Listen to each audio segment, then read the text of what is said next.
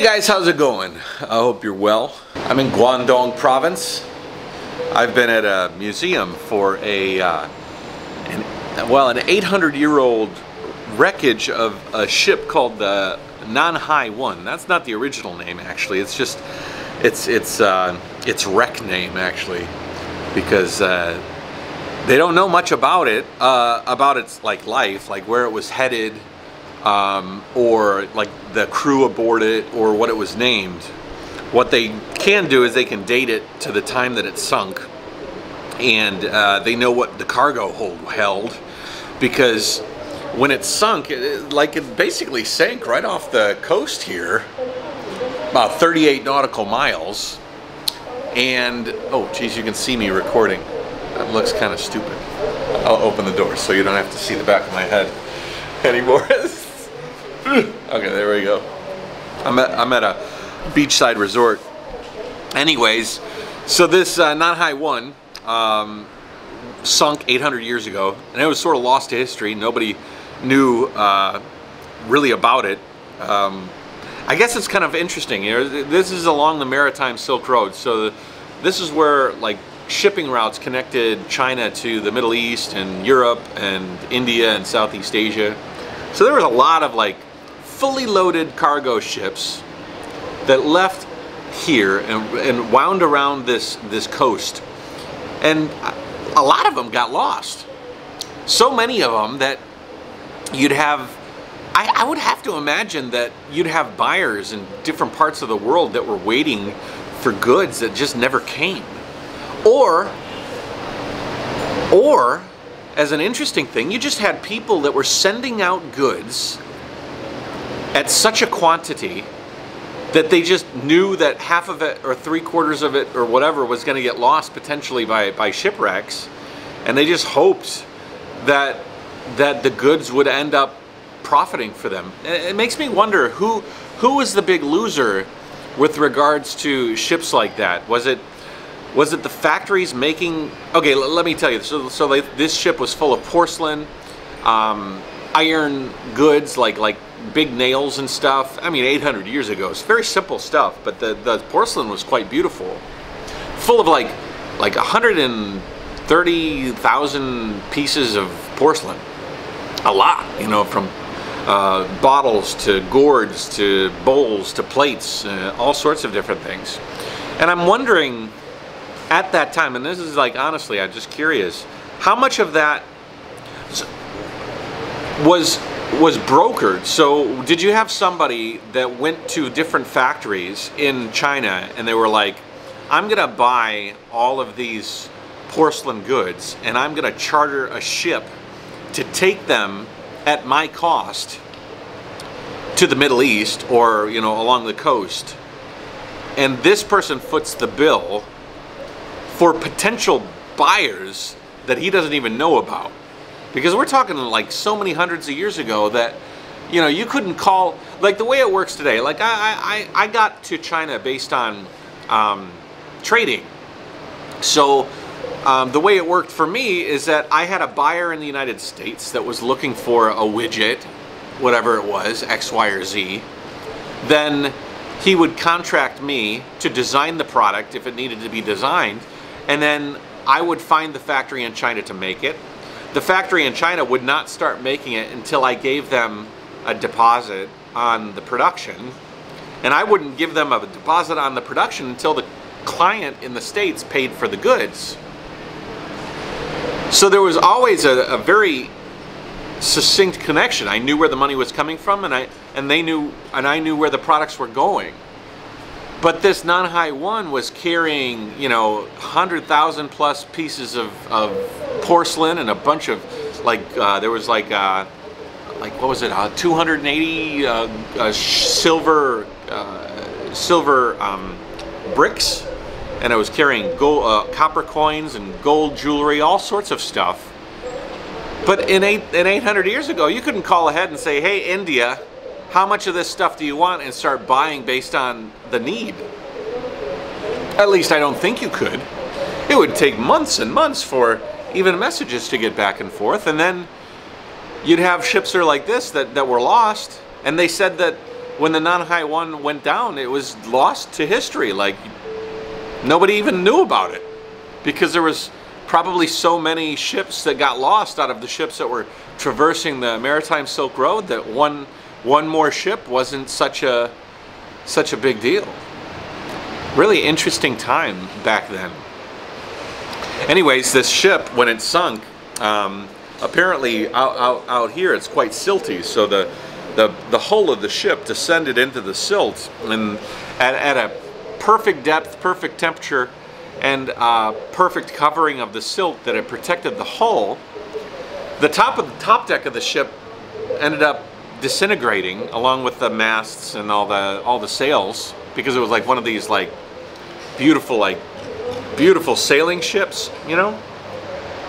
And so we couldn't know anything about the crew or the upper deck or any of that. But the hull, which held all the merchandise, was basically perfect. As a matter of fact, I did this live stream there. I'm here for CGTN, if you guys don't know.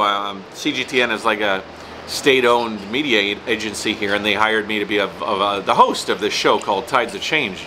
And this is my last day, so this video is just going to be me talking to you guys, but tell you what I've been doing. Kind of interesting. So this Tides of Change show came here, and they were talking about the shipwreck, because there's a beautiful museum here, like a really gorgeous museum that has, it's like a half of a museum and also half of a restoration center. So they brought the entire hull here. They basically dug underneath the entire remaining wreckage, and then they pulled the whole wreckage here, and they actually had a scaffolding that went out into the beach, and they just pulled the entire, not even the hull, they pulled the entire piece of land and sludge that the hull was embedded in into the museum, into this special area, filled it full of water, because the wood had been existing in this state for so long in salt water, you couldn't just dry it out. Like, it is still moist, and it's even 20 years into the restoration. It's going to be 20 more years until they finish, and they've just like got to slowly work it until they've got it all. Today they have most of the hull exposed, but it's still covered in muck and mud.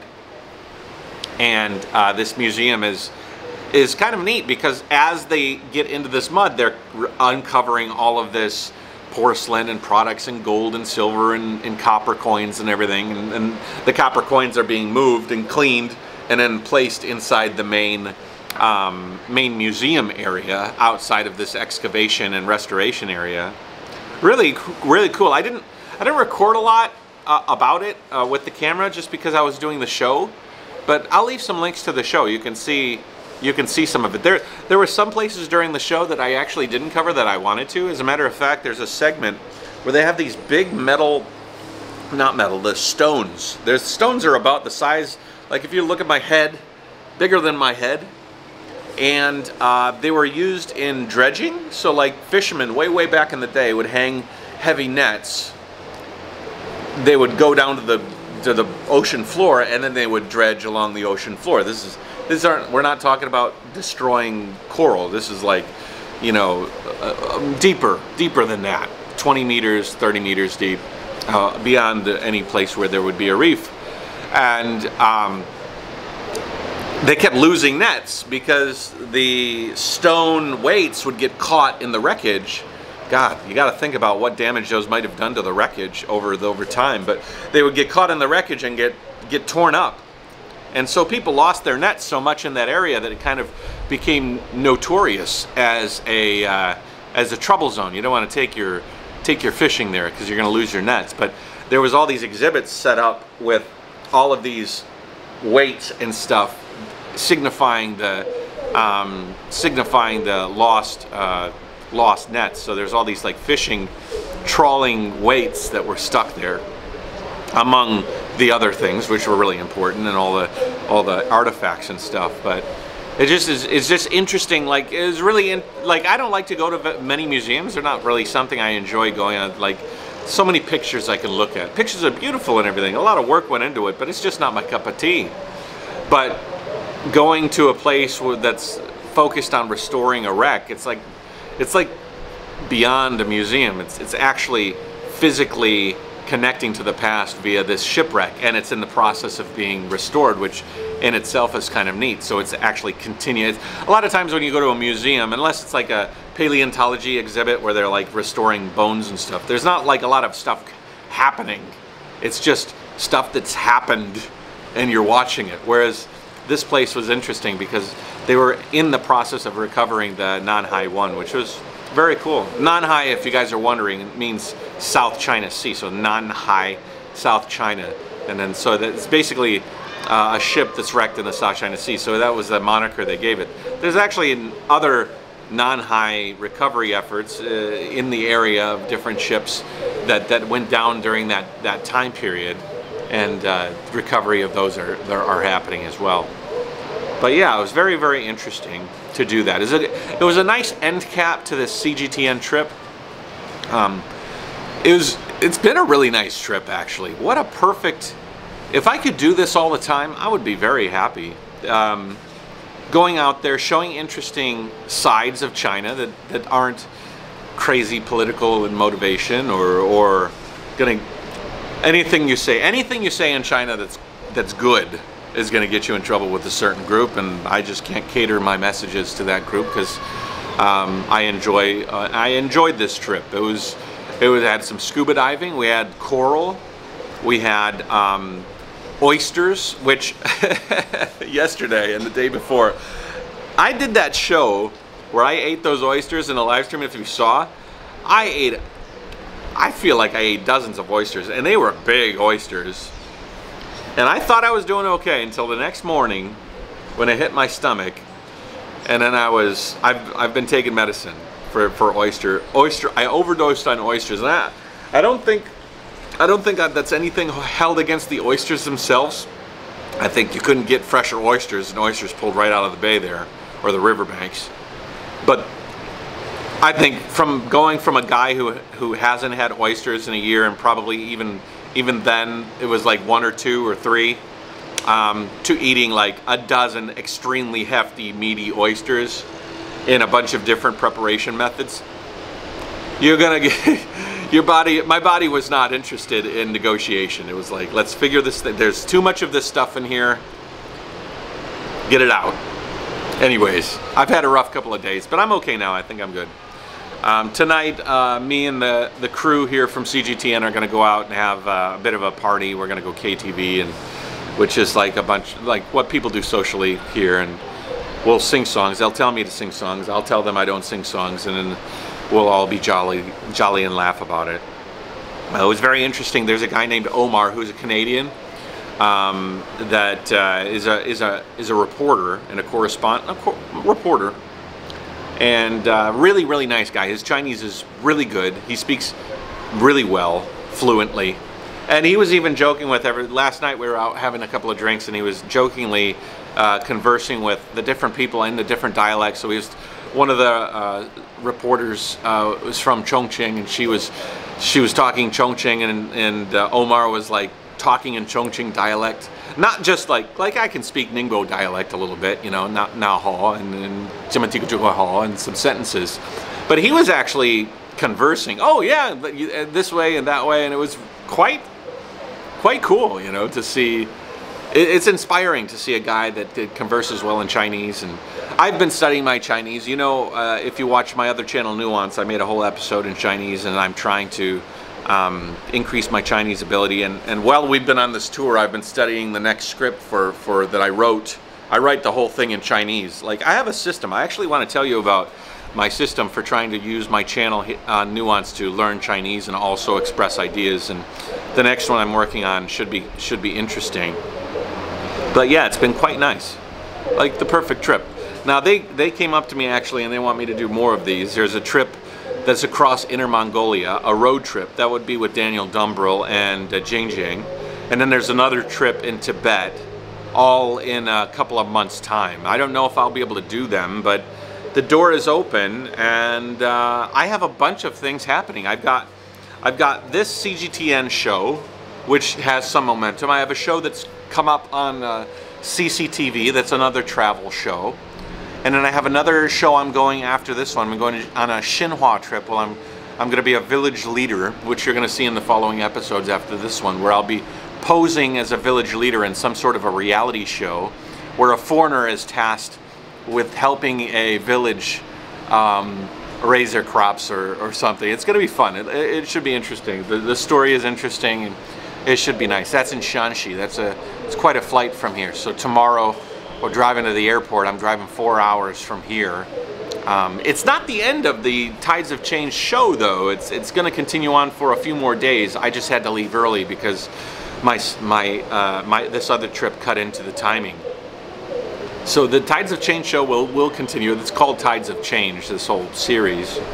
But it's been so nice. And you know, the other thing that's been nice is I've really enjoyed meeting the entire team. They've got directors and executive producers, and they've got camera people and sound people, and they've got engineers that are doing sound, and they've got editors, and they've got writers, and they've got people that are syncing it all up and sending it to Beijing. It is great. Like, I would even say, like, it's neat to be a fly on the wall, but I'm not a fly on the wall. I'm actually a participant. So it's neat to be a participant, and also to see how my abilities would gel in a type of event like this. And I got some confidence. I feel I could do TV pretty easily, or I could do a higher caliber production pretty easily. You know, they'd give me some guide. They say, we want you to kind of talk about the ship today. And like today, I did the live stream all by myself. So they're like, you're going to be talking by yourself, and then you'll bring a guest in, and these are the topics. And I started doing it, and it was quite second nature. As a matter of fact, some of the anchors were coming up to me, and they're like, Matt, your style is so casual. It takes us so long to prepare, and we come from a news background, so we have to talk like this. Welcome to another episode of CGTN. Today we're going to discuss X, Y, and Z. Whereas I'm like, hey guys, today look at this ship. This is really interesting, and asking questions and being more natural. That's kind of my forte, and it was kind of neat to have people whose profession was to talk in a more professional regard. Look at me as having attributes that they would like, and that was a nice appreciation there. They're like, Matt, you know, you're very natural. It's very difficult for us to speak so naturally as you do. How do you do it? That was neat. It was neat. Anyways, so we're gonna go to KTV later. This trip is gonna wrap up. So this is my wrap up and review. Actually, after talking to you guys a little bit, it would have been nice to actually do a video at the Nanhai 1 exhibition center, or museum. But I just sort of got caught up in things. I did film a little video there. I wonder if I'm going to put it on the channel anytime soon. I have a lot of content you guys obviously right now have seen, because by the time I post this video, I'm going to have wrapped up this whole event. So I hope you enjoyed everything I had, and I hope it was all relevant on this channel and on Nuance. And yeah, if you'd like to follow me, please do so. I got a Patreon where you can join on and see some things. I've been actually recording podcasts on my Patreon from time to time, posting on this trip so that people can hear what's going on, even if I'm not posting any videos. I had a live stream, some live streams on this trip that you saw as well that you can check out. I've got a channel called Nuance where I get into some more political or socio-economical or cultural topics that don't bide well with simple travel videos like this. So check those out if you're interested. Otherwise, we'll talk to you later. And thanks for joining me on this so far. It's been a lot of fun. JaYoe. Bye-bye.